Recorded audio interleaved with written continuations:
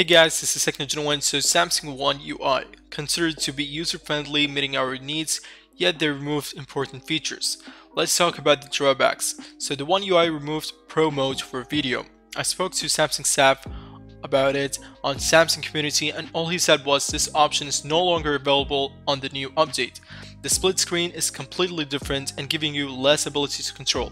Instead of hold long on recent app button or option on recent app, you have to press on app icon and click split screen view from the option list, without the ability to swap the split screen apps or pop it just like on Oreo.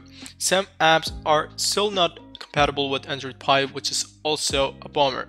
For that, I downgraded to Android Oreo. If you want to see Pro Mode for video and all split screen features, I request you to send a message to all Samsung account on Twitter or other social platform and inform them that we want those features back.